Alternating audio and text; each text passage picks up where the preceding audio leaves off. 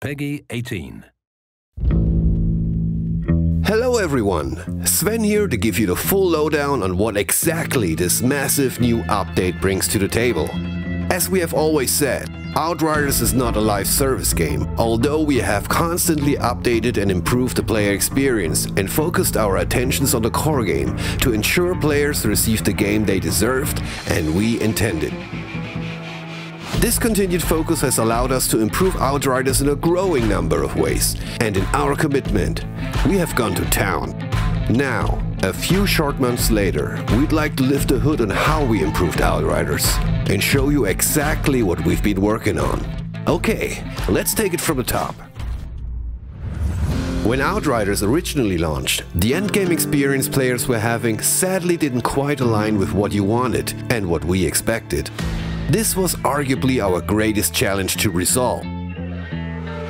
Rewards for expeditions were granted based on how quickly you could complete an expedition. For most players, this meant forcing themselves into a specific playstyle based on damage per second only.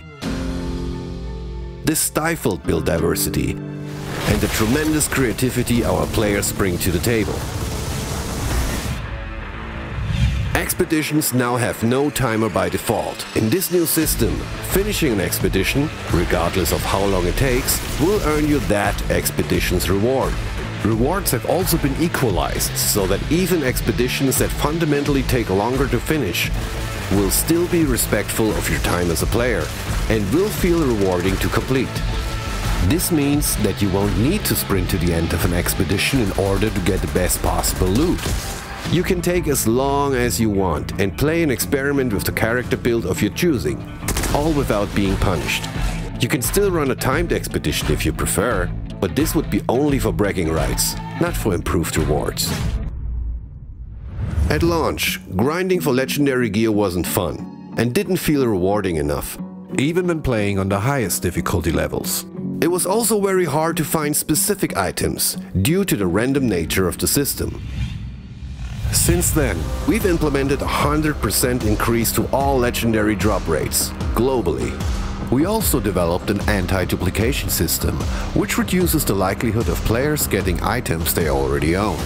Furthermore, another change made to expeditions that will benefit legendary loot hunters is the final mission, the Eye of the Storm, will now grant you a pick-and-choose legendary item reward upon completion. You'll be able to choose one of 3 gear pieces, with your options being randomly pulled directly from the full loot pool. Finally, we've also made Tiago more useful. Tiago's shop now offers options for a mystery legendary purchase, and you can spend drop pod resources to re-roll this elite offer. Getting all the legendary gear in the game is all well and good, but what if you want to look a certain way, but your build relies on mods or a set bonus that is only available on a certain piece of gear? It's one of the most requested features from you so far. We've added transmogrification, which will let you change the visual aspect of an item to that of another item of the same type. For weapons, it also includes all sounds. Pretty cool, huh? Transmogging is entirely free. No convoluted systems, microtransactions or in-game resources required. And there's no limit to how often an item can be transmogrified. As soon as you've acquired an item, you will also acquire its transmog design. Your transmog library spans across your entire account, meaning it collects designs from all your characters in your roster into one pool. Let's check out a few examples. Say you really love the look of your Devastator legendary gear set, but you just wished your badass trickster could wear it, while maintaining your perfect trickster build. With just a few clicks in the visual customizer, your wish can now become a reality. After changing the look from the Trespasser set to the Marshal set, your trickster build with all its abilities is still the same, but now you're sporting a mean Devastator look. Anomaly Effigy is an effing awesome shotgun. But sometimes it's one of those days where you just don't feel like carrying around a bulky animal skull, feather, thing. Instead, you prefer your gun to look like one of the newly introduced weapons from the New Horizon update. Given you already found a Runa Scythe, you just need to apply the design onto your effigy and you're good to go. Don't forget, it's inside what counts. Underneath the new look is all the functions of the Anomaly Effigy. power and perks included. Transmog truly lets you express your style whilst keeping that perfect build that has been tuned to perfection for the most vicious of endgame expeditions. If you want to run into the eye of the storm with rusted gear, do it! If you missed that first legendary gun you sported, bring it back.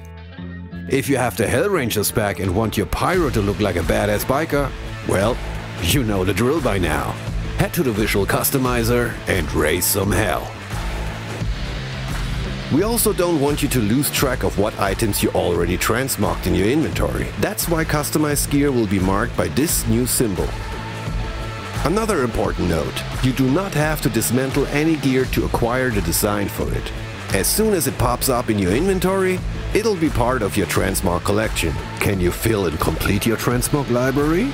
To get you started, and in celebration of the New Horizon update release, we have another little cool something for you. Everyone logging on this week, and that means new and existing players, will receive a unique legendary armor piece.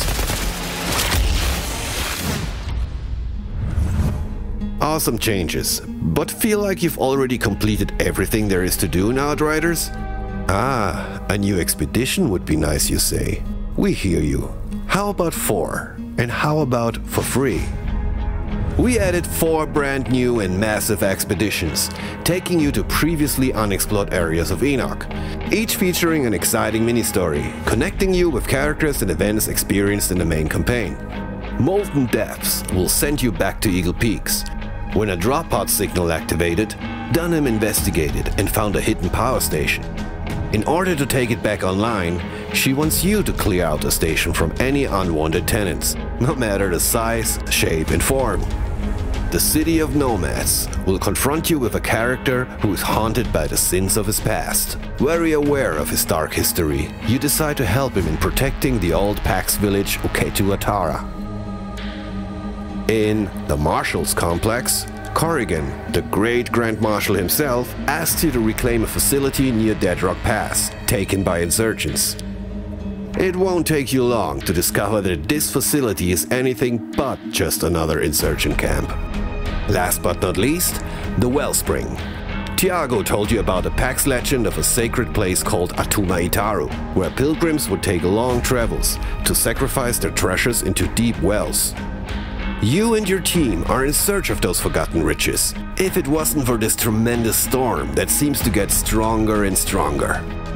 Even new expedition players will already have access to the first of the 4 fresh expeditions, with the others unlocking at challenge tier 4, 8 and 12. And without a timer requirement to get the gear, feel free to take your time and explore.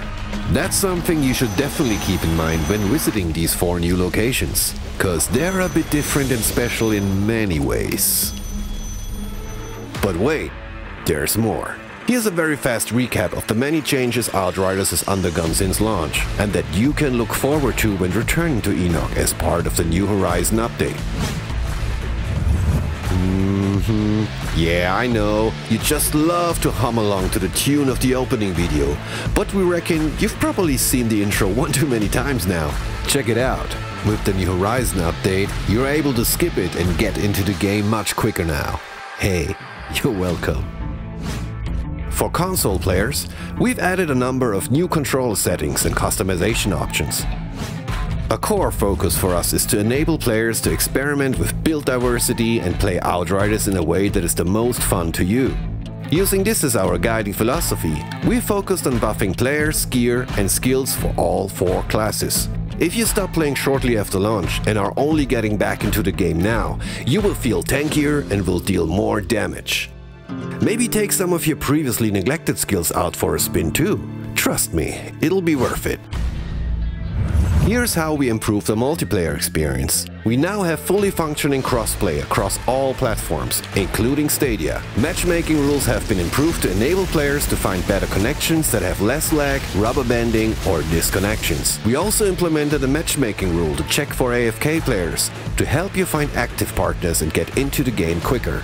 A kick protection from expeditions has been implemented. You can no longer be booted from a session before claiming your expedition reward. And I mean, what kind of jerk would do something like that anyway? We also greatly reduced multiplayer crashes and disconnection issues, leading to an overall much more stable experience. Whew. And I think that's actually about it for now.